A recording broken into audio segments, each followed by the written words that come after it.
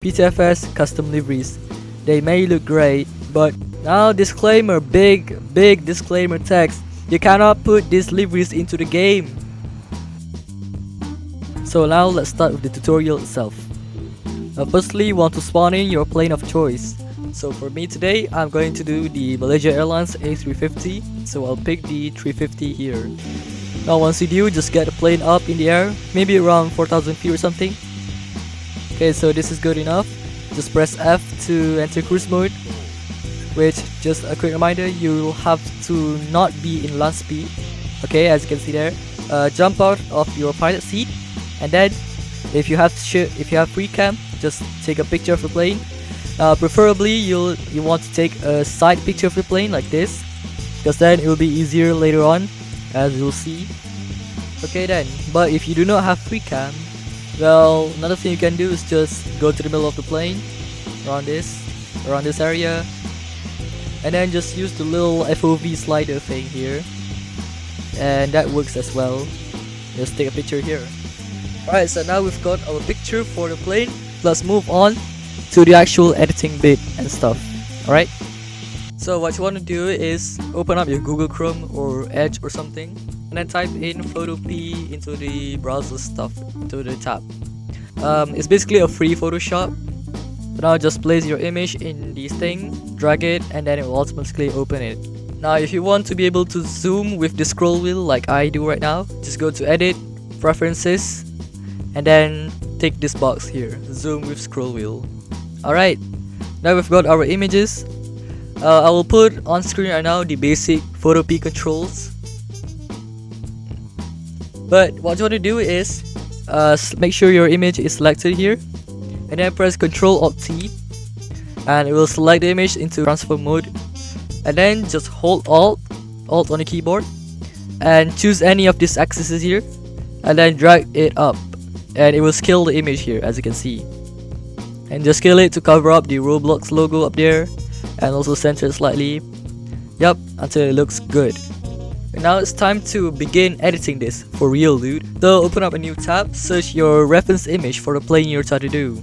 So for example, if I'm doing the Malaysian A350, I'll find a reference picture of the Malaysian Airbus A350. So let's just do that now.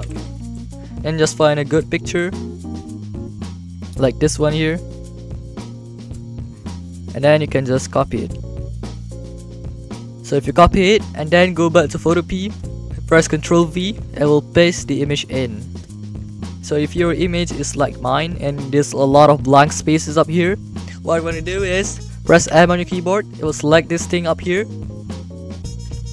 Make sure it's on rectangle select. If it's not, right click and select it. And then just make a box on the layer here, on the image, and then release after it's selected.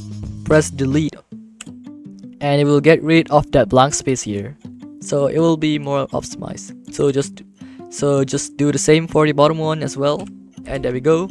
We've got a nice cutout of our reference plane. Now press V to move into move tool here. You don't always have to press Ctrl Alt T. You can also just press V on your keyboard to quickly move the image. Now it's time to get our next references: airline logos, flags, and other symbols or something. So let's just get those now. Now for the airline logos, my favorite way of doing it is just to go to Wikipedia here, and then type in your airline here, and then type in your airline in the bar, and then the airline logo should be here, right on the side of your thing. And then just click it, right click it, copy image, and there we go, paste it again. Now if you're lucky, it may have no background. If you're not so lucky and it has a white background or something, just press this magic wand here, just make sure your layer is selected, and then just click on the blank spaces, and then after it's selected, just press delete on your keyboard, and it will get rid of them one by one. Same, you also have to do the same for the holes in the lenses here, like this one. Just imagine there's a blank space there, and then you click it and it will delete.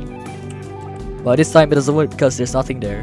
What you want to do now is split up the logos. So what do I mean by split up? Well, in an airline logo, there's usually two things. the symbol or the logo, like for this. So for example, this one, here's the bow or wow as they call it, and then here's the text, the Malaysia Airlines text. Want to split up these two because the logo's obviously going to be at the back of the plane and the text is going to be at the front of the plane. So how we do this is you right click on this thing here below the rectangle select, let's call it lasso select here, right click it and select polygonal lasso select. So once you've done that, make sure the layer is selected as always, and then just make a shape around the logo of the airline like this. And just connect the two dots, the beginning and the end. Press Ctrl J. And yeah. Now the logo is separate as you can see here. So just put logo away. So maybe rename it, double click. Maybe call it the logo or something. Now go back to the previous layer and we will remove the logo again. So just do the same again, cut out around the logo, connect it, delete. Okay, so now you have two layers, the text and the logo. If you look at the reference picture, the text Malaysia and Airlines are directly right next to each other and they're both the same size. But if you look at the logo we've got here, the Airlines text is slightly smaller and it's also below the Malaysia text. So to fix it, we'll grab the polygonal lasso again and then just cut out around the text that says Airlines. And then Ctrl J and then move it up here. And then Ctrl C to scale it up, make sure it's the same size. By the way, it's probably a good time for me to explain the transform controls. So if you just drag one of the corners up here, it'll just scale it up normally. But if you add an alt, you hold alt while also scaling it up or down, it will anchor the scale to the center. If yeah, it's like this. And if you hold shift, it will drag the image, it will stretch it the way that you pull it, so like this. And finally, if you hold control, it will skew the image like this. It kind of make a 3D effect of some sort, which is a little bit weird and goofy, but yeah, if you need it, it's always there. The text Malaysia and Airlines, they're disconnected. We want them to be one continuous text so that I can move both of them at the exact same time. How do we do this? Well, you press V on your keyboard first, and then press Shift, select both the text. There you go, it will select them both, and then right click on the layers tab here, click merge layers, and now it's one continuous layer. Now we've got the basics done, the reference image and also the logos. It's now time to get into the more complex. Now it's time to get the secondary references. So what I mean by secondary references is like the flag, for example, the flag and the one word logo here, which you can barely see, but it's still there, using the method I showed you.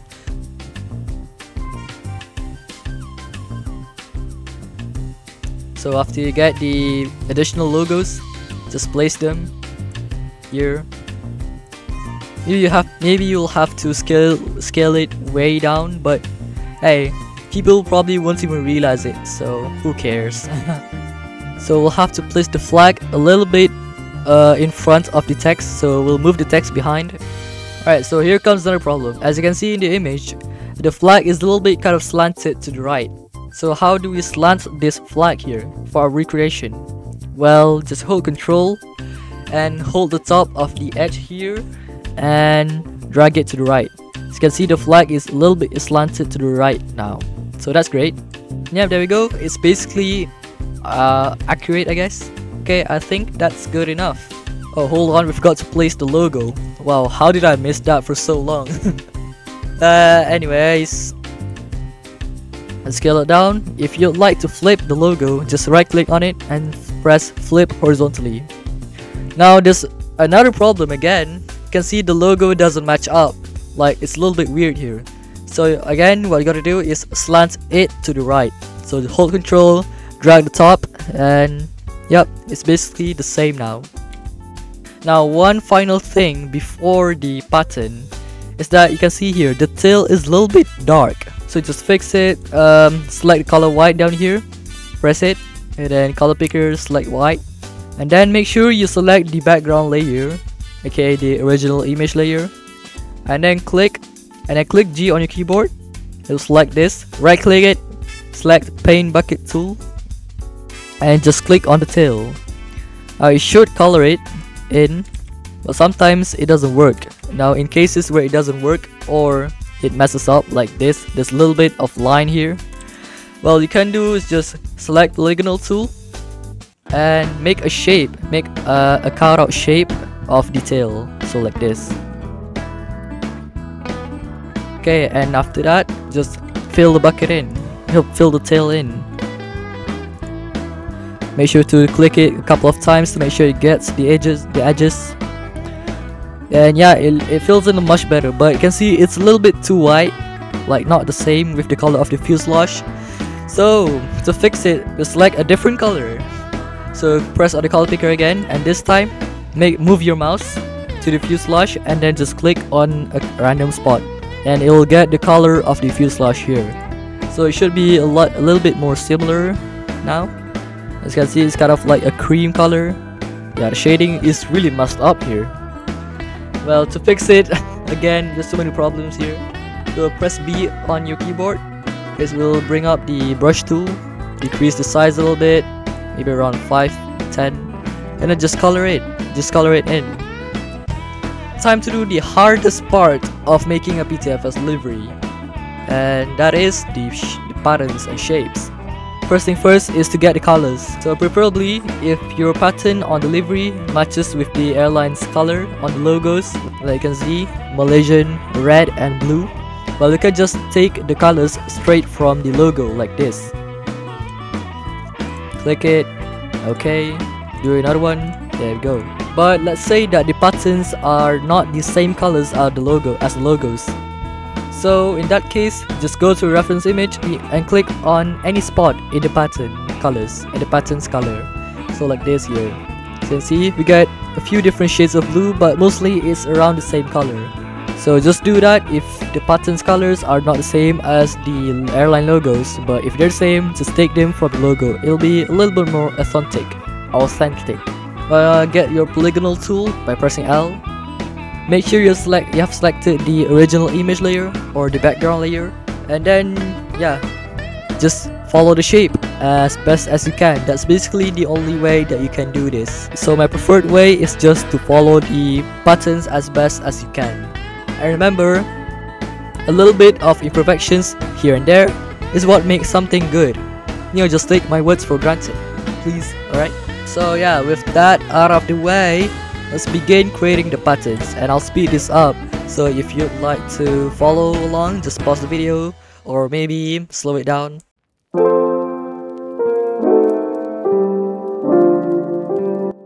So already I've messed up. The blue pattern doesn't go all the way to the horizontal stabilizer. Well, if you messed up, press escape and yeah, it will delete all your progress. So that's great. Alright, let's try this again, but a little bit more careful this time.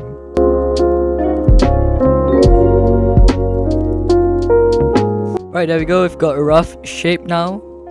So again, press G on your keyboard. So just click inside of the cutout that you've made, and it will fill in with color. Now it may look a little bit crisp like here for the first time, but if you just click again, it will hopefully fill it in. It doesn't do a very good job though. So if it starts to not fill in little gaps like this, well, you can try to fix it by deselecting. So firstly deselect the lines. You can try to fix it by going to the brush tool and then just brushing on the little gaps and dots that you see here.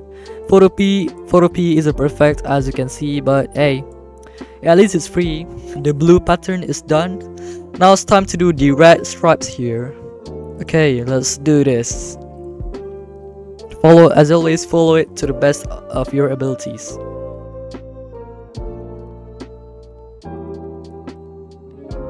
Okay, we've got a cutout now. Fill it in with red as usual. Okay, let's do that another 2 times as always.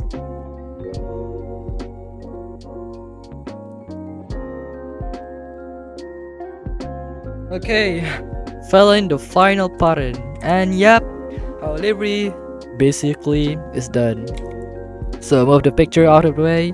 Hold on, there's one more thing we forgot. No, actually a few more things we forget. So those are the moon and star there, the registration, and the winglet logos. Okay, let's just quickly do those now. Starting with the easiest, which is the winglet logos. Just select the logo layer and Control C, Control V, then move it out of the way. Place it on the winglet. Yeah, you're basically done.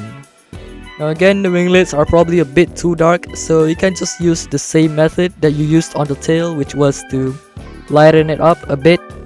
Okay.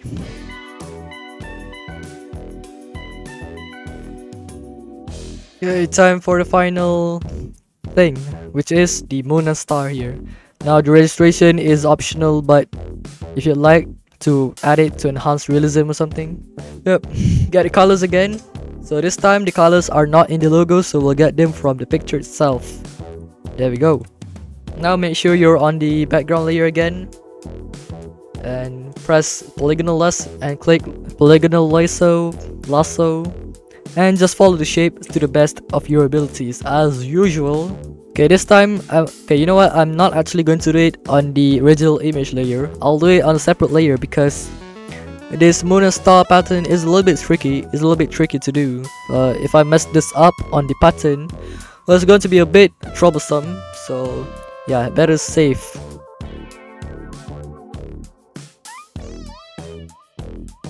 Okay, you know what, that moon looks horrible. Okay, good. Now if you'd like to enhance realism again, you can tone down your opacity and then select polygonal ISO and select, and then just cut out the parts where the pattern is covering the windows. Maybe, yeah, just a little bit more realistic, you know what I mean.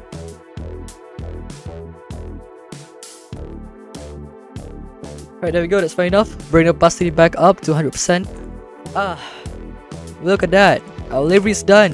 Delete the reference image, and there we go. So once you're done, you're happy with your livery and you'd like to export it, well, first save as PSD. This is so that you can edit again later if you'd like to make some changes.